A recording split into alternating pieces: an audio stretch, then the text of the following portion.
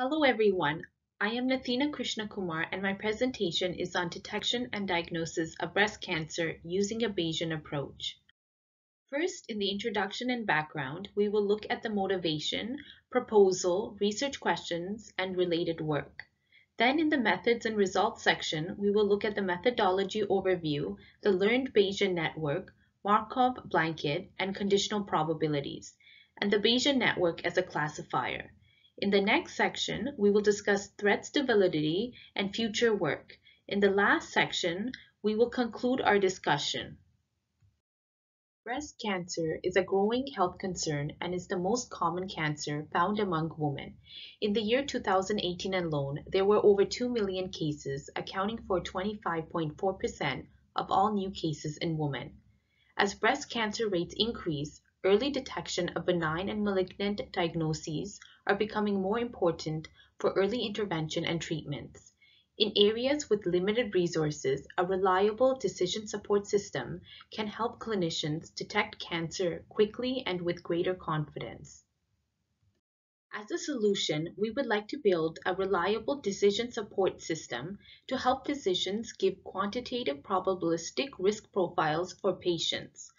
For our granular analysis, we used a Bayesian approach and the Wisconsin Breast Cancer Diagnostic dataset from the UCI Machine Learning Repository, which is open source and publicly available. By using a Bayesian approach, our aim was to build a model that was reliable, reproducible, and explainable rather than a black box model that lacks interpretability. On this slide, we have our research questions. First, which features and intervals detect the highest and lowest probabilities for malignant cancer? Which features and intervals detect the highest and lowest probabilities for benign diagnosis? Second, what is the probability of a patient having malignant or benign event given feature measurements as evidence? And third, how do models from literature compare to our proposed Bayesian network classifier in terms of accuracy, sensitivity, and specificity? In the related work, we briefly introduced the works and later we'll look at models mentioned in the works in the results section. Using the Wisconsin Breast Cancer Diagnostic dataset, Wolberg and his colleagues proposed 3 models: logistic regression, multi-surface method tree, and EXIST program for the classification of benign and malignant cancer. Westerdeg also used this dataset and various feature selection methods and classification models. Abdou and his colleagues employed Bayesian belief networks on software defects for structure learning, estimating parameters, and excluding false positives, which we integrate into our research. In works relating to Bayesian networks in breast cancer, Cruz Ramirez and his colleagues investigated 7 Bayesian networks for single and multiple observers using 2 breast cancer databases. Palahi and Jafari found Bayesian network outperformed neural networks combined with association rules and neural network models.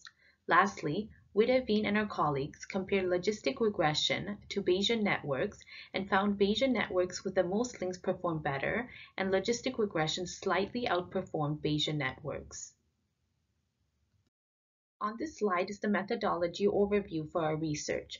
For discretization, we categorize numeric variables into 4 categories using quartiles: low, medium, high, and very high levels. In the Bayesian network step, for structure learning, we used greedy hill climbing search algorithm and a K-key information criterion metric.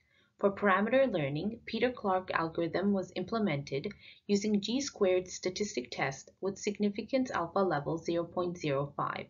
The next step, for conditional probability querying, we looked at inference using the likelihood weighting method. We then built our proposed BN classifier using the Bayes method to fit parameters and evaluated our model. In the last step, we compared models from literature to our proposed model. So what is Bayesian network? It is a probabilistic graphical model that represents conditional dependencies between random variables. It is represented by a directed acyclic graph consisting of nodes that represent random variables and edges that represent conditional dependencies between these nodes. And each node has a local probability distribution contributed by its parents. Here is our learned Bayesian network using the data. The node labeled 2 is the diagnosis target node, and the bluish-gray nodes are the conditionally associated features which make up the Markov blanket.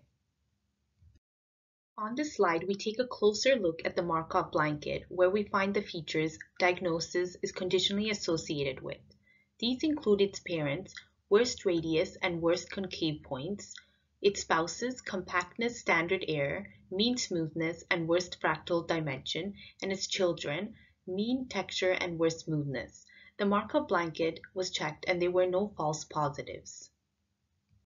Now looking deeper into the diagnosis node, we get conditional probabilities for our diagnosis node. This bar chart shows us the diagnosis node is conditionally dependent on these two features, worst concave points and worst radius, which are its parents. As we can see on the upper left corner, the lowest probability malignant and highest probability benign were detected by low levels for both worst concave points and worst radius. And on the lower right corner, we can see highest probability of malignant and low probability benign were detected by very high levels for both worst concave points and worst radius. This answers our first research question. On the right, a table shows the feature levels and their corresponding feature measurement intervals. From our learned Bayesian network, we were able to perform conditional probability queries to predict outcomes for potential patients. This would give patients a quantitative probabilistic risk profile. We look at the probability of an event, malignant or benign, given the intervals of the parent features.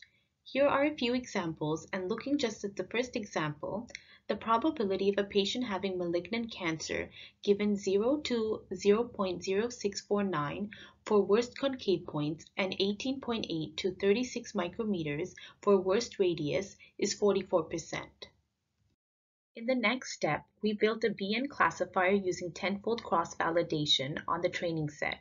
Using the confusion matrix shown in the table, we calculated evaluation metrics for our proposed model.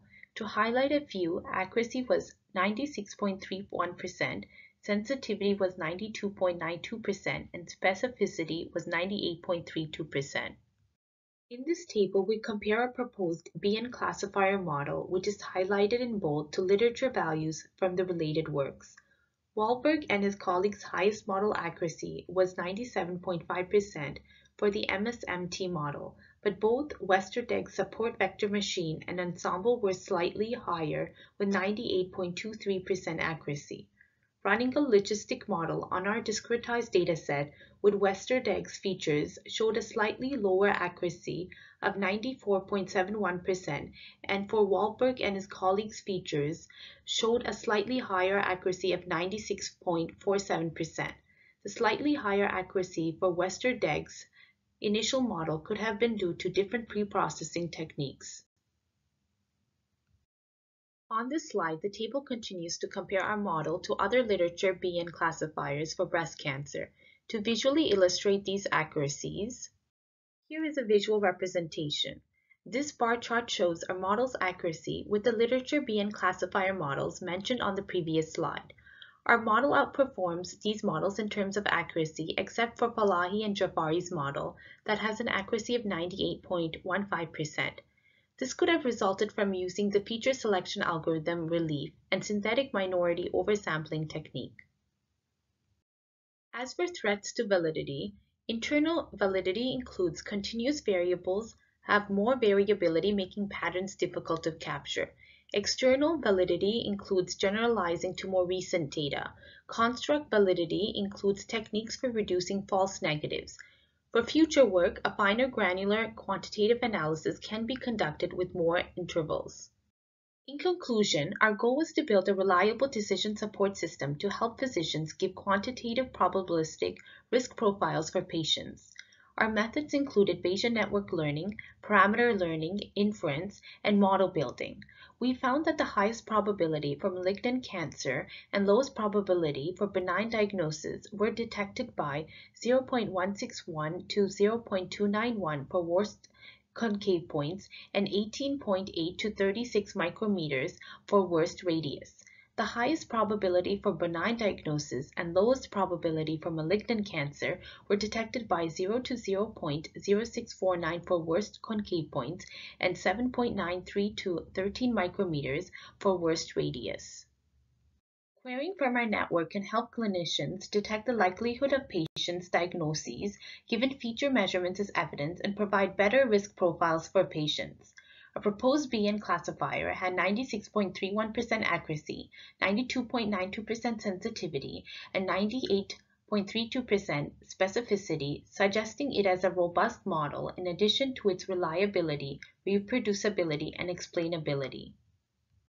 Thank you for listening and hope you enjoyed the presentation.